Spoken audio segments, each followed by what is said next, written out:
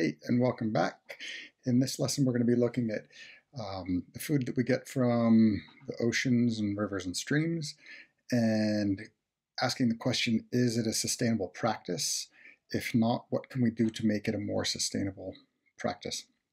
So let's dive in.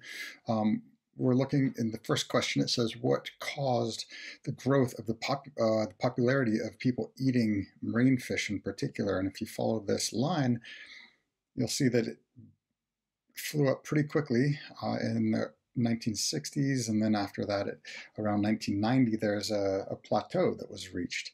So part of the thing that caused the popularity in eating seafood, primarily, was human population growth. A lot of that population lives near the oceans, and there's a bit of a boost of with education and people saying that this is a healthier protein to eat than things like hamburgers. Also, technology played a big role in this. You have massive new boats with massive new net technology being able to pull up a lot more fish. So why did it eventually plateau? Well, that's also part of the reason. So much of the ocean was being fished that you can't take it all. And we reached this maximum point now to where we're actually starting to see a lot of fish numbers start to decline. So talking about maximum sustainable yield, first we go back real quick and revisit this idea of sustainable yield, which we talked about when we talk about trees in a forest. There's a very simplistic example because there's a lot of other variables involved, but for the sake of simplicity, here's a forest, and if 2 new trees grow into this forest, in theory, you could take 2 new trees out to keep this forest sustainable, the stock in place. 2 in, 2 out, 2 in, and 2 out, and the numbers of trees stay the same. Is this the same in fishing? Well, with any living thing, usually even trees, for example, you'd probably have to plant 10, 20, 30 saplings to get them to reach maturity. Other things will take them out. Deer, the weather changes, a flood, a drought, fire. So you need a lot more to sustain that. Now, when we're talking about maximum sustainable yield with fish, we're looking at the numbers, the total numbers that you can take out in a year without affecting that stock of fish and allowing it to replenish, allowing it to fight back and grow, and that those numbers, that population size, to stay intact. Here's a quote from the United Nations and the World Economic Forum. They both featured this title in recent articles. 90% of fish stocks are used. That should be a bit frightening. This is a picture from the Wikipedia page, and it's quite a common scene. One thing that's interesting about the maximum sustainable yield, it's not a perfect model. If we do come up with a maximum sustainable yield, say, hey, this is how many of these types of fish you can take a year. There's problems with that because who decides and how do you enforce this globally? Is the data accurate? Do we actually know how many fish are out there? With an El Nino year or with climate change, can we make an accurate prediction for how many fish will continue to be there? If we know this tuna stock is so large, is that going to be continuing anyways, even if we fish it sustainably? So it's not a perfect model, but it's a good model to work with.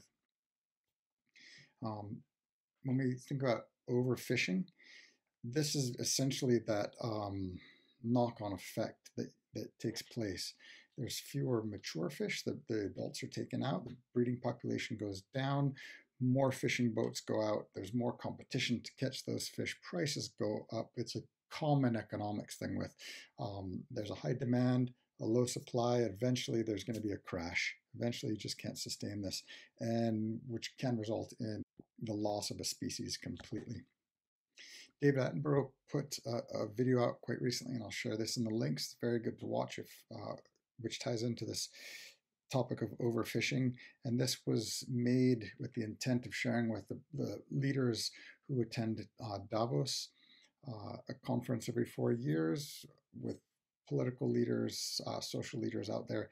And this was trying to convince them to say, stop subsidizing deep sea mass fishing practices, industrial fishing practices, So a lot of governments are providing money to these practices, and David Attenborough and the rest of the community who cares about preservation and conservation are saying this is not sustainable, it's dangerous practice, and we're going to see a collapse in world fisheries if we continue this. So what do we do to manage this problem? Some of the issues involved are we can't do one thing and have another group do another, play by a different set of rules. And part of the issue is with fish is they move, right? It's not a tree that you're trying to farm on your property with your fence around it. These fish are moving, and once you go 200 miles offshore, that's fair game out there. So Japan can fish, China can fish, the US can fish in that water. So what's one thing you can put in place? Well, governments can come to an agreement, which is one thing David Attenborough was trying to push in his video, the previous video, saying let's come up with agreements, regulations, quotas. How many can you take a year? What's the size that you can take? And have all governments around the world agree on these practices. Another practice that's very popular now is aquaculture, and that'll be in a slide coming up. The definition for aquaculture is anything that you farm out of water. So it can be seaweed, it can be salmon, it can be alligators in some places in the world.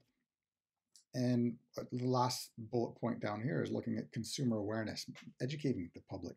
I bought some salmon the other day and I looked at the label after I cooked it, and I looked at the label and I realized it came from a really unsustainable aquaculture practice in Norway. So I won't be buying that again. I didn't know. I had to educate myself, and we can all do that.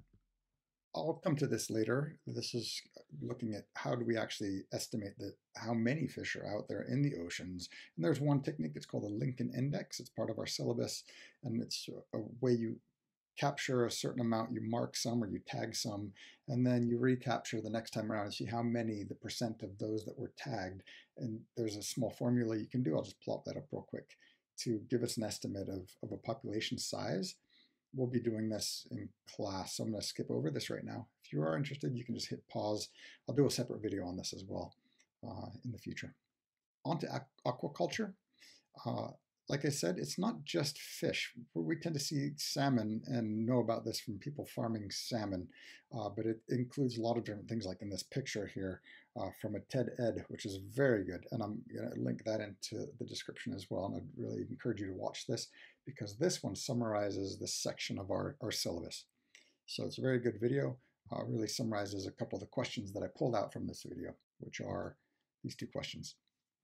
First question, what aquaculture approaches are we currently using? This is also from our syllabus.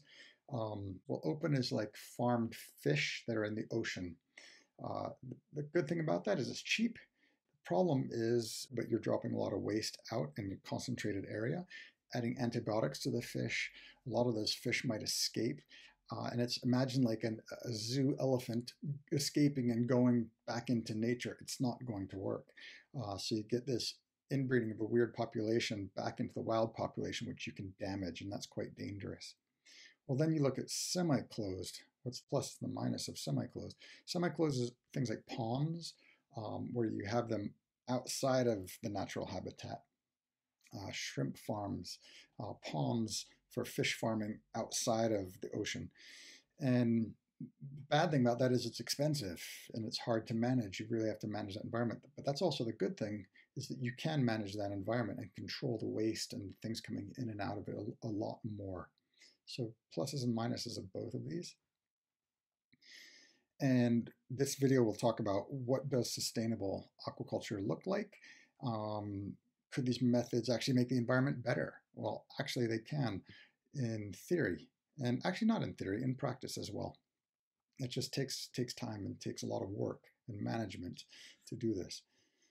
So in an ideal world, less shrimp farms, less fish farms out there in the wild, because they're pretty destructive. And I'll talk about shrimp farms in the next slide and why they're destructive.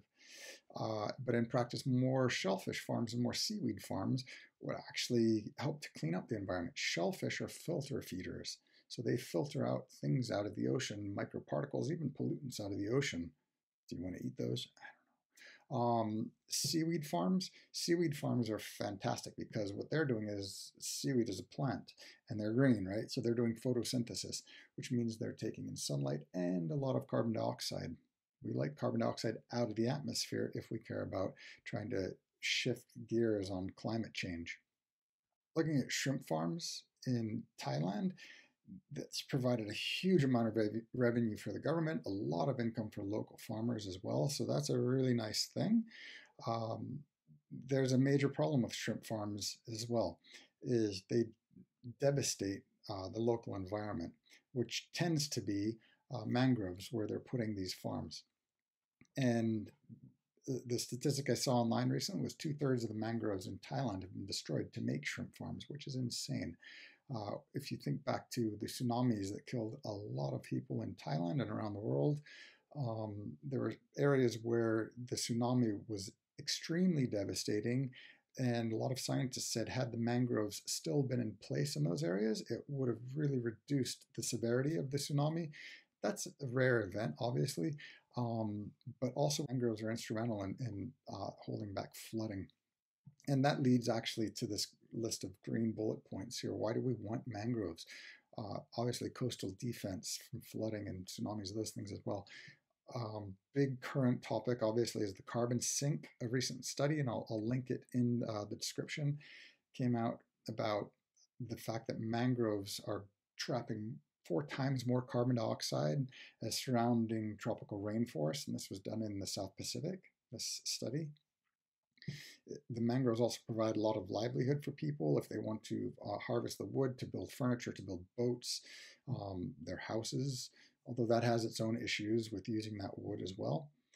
There's also suggestions that the leaves have medicinal value, the bark as well as a habitat for fish. And plus, ecotourism has gone up significantly in mangroves, provides a lot of interesting opportunity there, as well as biodiversity. A lot of different plants, animals live and need this area to survive. This leads to the last slide. So if you're part of my class, I'm going to ask that you do this one. It should take 15-20 minutes. And it's simply to go out and find a sustainable seafood guide. These are printed all over on the internet. I have one, I keep it in my wallet. It's very small, you fold it up. And the trick is to try to find it for your area. So try to find it if we're in Romania, try to find one. If you can't find that, try to find one if your parents are from Sweden. They probably have a sustainable seafood guide for Sweden. I know they have one in the US, and they change in different parts of the US depending what is available locally. So find that guide, simply write a paragraph. What is it, and why should we try to use it? That's it. And put that guide into your blog. Okay, thank you very much, and I'll see you guys next time. Bye.